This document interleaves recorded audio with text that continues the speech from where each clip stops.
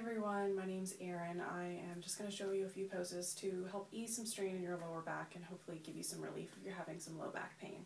So before we get started, make sure that you have all of the props that you're going to need. One or two yoga blocks. If you have only one, that's fine. Some books would also work. If you know that you have tight hamstrings, go ahead and grab a blanket or a towel. I've just used a beach towel and I've folded it up, so when you sit down on it, you sit down on an edge and it just tilts your pelvis down, but I'll talk about that more later. And I also have two pillows. If you happen to have a bolster or two, then those work great, so just grab those. I wanted to make this accessible for those of you who don't have a lot of yoga props. Okay, so we're going to start with cat-cow. So the idea here is that you're bringing your back between flexion and extension. So come into a tabletop position with your wrists below your shoulders and your knees below your hips at about hip distance apart. This is your neutral tabletop position, making sure that you engage your belly. So you're pressing the organs into the spine and really helping protect the low back. So you can really make this as exciting, I guess you could say, so simple or complex. So if you just want to do something more simple, it looks like this. Linking breath to movement. You inhale, drop the belly and look up. Exhale. Round through the spine. So you're pressing into the mat firmly with your hands. And as you do that, you tuck your tailbone and press the front hip points towards your arms. If you want to get more involved, you can bend the elbows and get the elbows involved as well, which is actually my preferred way to do cat-cow, because you just get into the shoulder joints and give the pecs a little bit of a workout too. And that looks like this.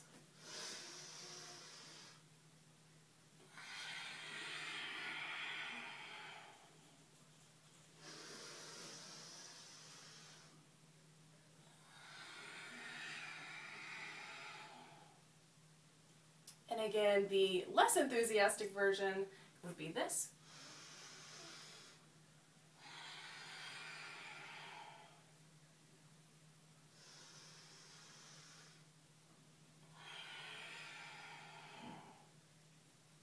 So no matter which version you choose, make sure you're linking breath to movement. Again, the inhale is the cow. So you think about dropping your udders down to the ground, and the exhale is the cat, so you're arching your back like a cat. So no matter which version, again, you're getting movement in the pelvis and in the lower back. And when you have better control of your pelvis, you have better control of your lower back as well. And you should be able to feel when you're out of alignment when you're standing or sitting. So especially if you're standing at the sink washing dishes, let's say, it's really easy to let your butt stick out. So this is like a sway back or a banana back, you might hear it called. Really, this is compressing our low back, and it's just not healthy for the spine. So work on bringing the tailbone under. So if you don't have this kind of movement in your pelvis and your low back, that's okay. You just have to keep working on it. Okay, so the next pose I wanted to do was downward facing dog. So you don't really need a yoga mat for any of these except maybe downward facing dog, especially if you're doing it on carpet. I find that my hands and feet tend to slip. So for downward facing dog, you start in the tabletop alignment like we were before for cat-cow. Walk your palms about one palm width ahead of you. Press down firmly in the roots of the hand or the roots of the finger, so right here, to take some of the pressure off the wrist. Grip the mat with the tips of your fingers. When you're ready, you tuck your toes under and lift your seat up and back to down dog. So here, just keep your knees nice and soft. So nice soft bend in the knee. There's no reason for you to straighten them unless you like to do so. Your head and your neck relaxes, your gaze is back at your ankles and your feet. Your belly is nice and firmly engaged. So if you see a lot of yogis and they look like they have little itty bitty tiny waists, it's not necessarily that we just have little itty bitty tiny waists, it's that our bandhas, our energy locks, are being engaged, especially in downward facing dog. So here, you look at my waist, my belly is soft, my bandhas are not engaged. Then as you engage, there's my little teeny tiny waist. So keeping your little teeny tiny waist thought, your bandhas engaged, that presses your internal organs into your spine and gives it support. So here, we're just going to hang out here for as much as you can. If you don't normally practice yoga, this can be very hard in the upper body because it does require a fair bit of strength to continue holding yourself here. Stay here for about 3 to 5 breaths, maybe 10 if you have the upper body strength to continue this motion. This is just a nice entire back body stretch. So you're stretching out the spine, all of the muscles along the spine, the muscles in the backs of the shoulders, and the muscles that run along behind the legs. So if you find that you are comfortable here, you can start bringing some movement into your legs, pedaling out your feet, straightening one leg, bending the other, and this just helps bring some motion, some blood flow back into the back of the legs. The hamstrings, the calves, they all need a lot of love. And if you have tight hamstrings, this is a really great exercise to do. Okay, so that's the second one. And then we're going to move on to bridge. So the most important thing about bridge is that you move your pelvis back. So you think about scooping your tailbone, which is like this, you scoop it under. So come to lay down on your back. Bring your feet so they're about hip distance apart with the soles of the feet flat on the mat. You can, if you have a block, you can use it here and place it in between your knees. Otherwise, if you don't have a block or you just don't like it, then just work the action of bringing the knees together. We don't actually want them to touch, but we want, as we think about bringing the knees together, it activates the adductors, the inner muscles of the thighs, and those help bring you up instead of just our massive glute muscles. So I'll use the block just to show you. So before you start lifting your hips, I want you to find your hip points in the front. They're very bony, so you work on pulling them towards you. And I don't know if you can see very well, but if you look down here at my butt, here's my hip points, and I pull them towards me. So as you do that, you'll feel your abdominals engage, and the small of your back comes flat to the mat. That's what we want. So place your hands down by your side. I'm just going to do the very simple version of bridge for you. And keeping your pelvis tilted like this with your tailbone scooped under and the small of your back flat on the mat, you slowly, as you squeeze your belly, inhale, lift up. And you can pause here, and then as you exhale, lower down. And as you lower down, try to keep that scooped motion in the tailbone. So when you lower down, the lower back comes down all the way to the mat. So versus if I let my tailbone dip like normal, so you can see the curve of my lower back. I don't know if you can see it, but my fingers are sliding under my back. So when you tuck the tailbone under, pull my hand out, tuck the tailbone under, your back is now flat to the mat. So you can go through these, I would say do at least 3. You can do up to 10. So if you're fit, you can try 10. Just knowing to be gentle with your body, especially if you're not very active.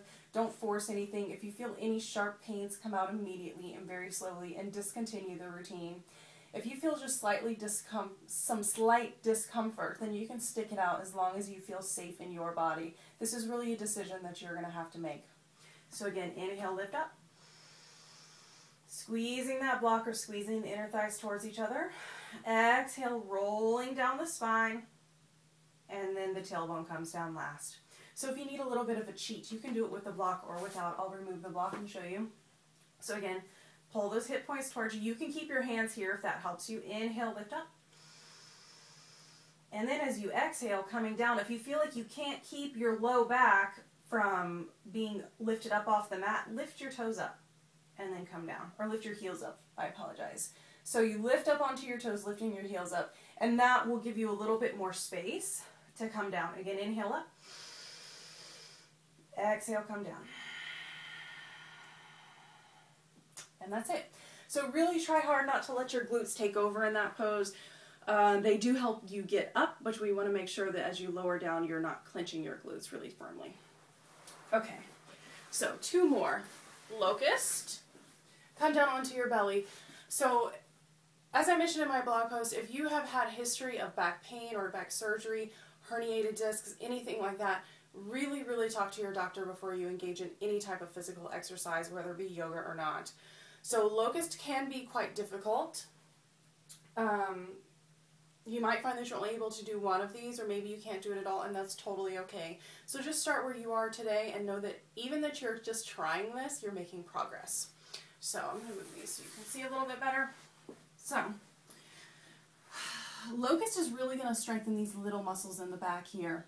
So it's important that you don't just hinge back, which is going to cause more compression in the lower back and cause more discomfort because you're compressing the vertebral discs.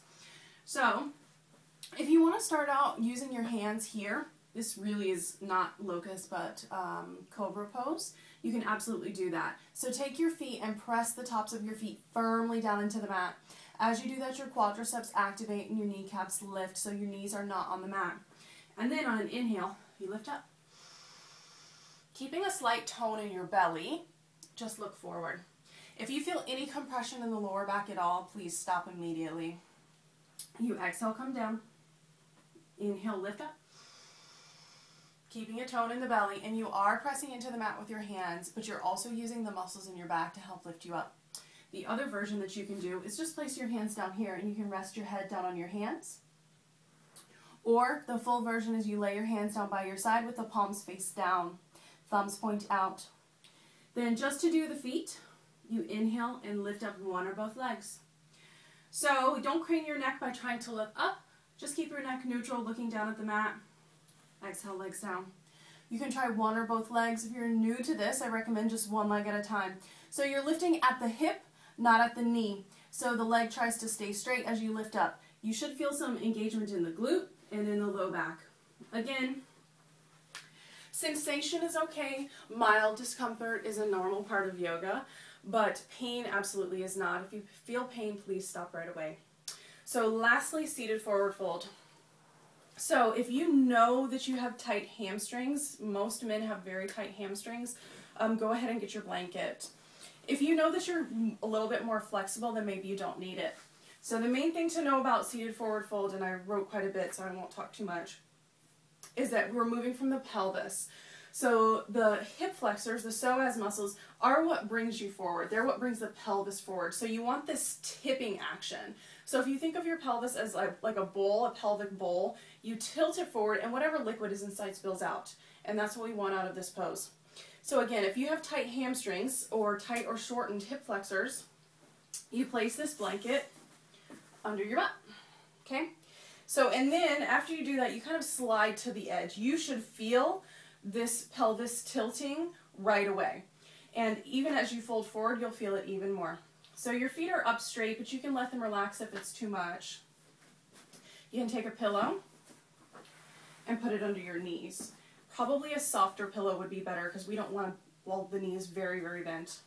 So inhale, sit up nice and tall, pull your shoulders down and back, and as you exhale, you fold forward.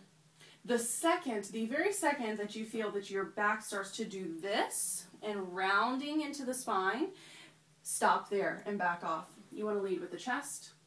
Okay? So if your forward fold looks like this today, that's okay. If your forward fold looks like this, that's fine too. Okay? So that's pretty much all I had to say. If you have any questions at all, please feel free to shoot me an email or just leave a comment on the blog post. I will be more than happy to answer your questions. And I hope you all have a wonderful day, and I hope this helps with some back pain. Namaste.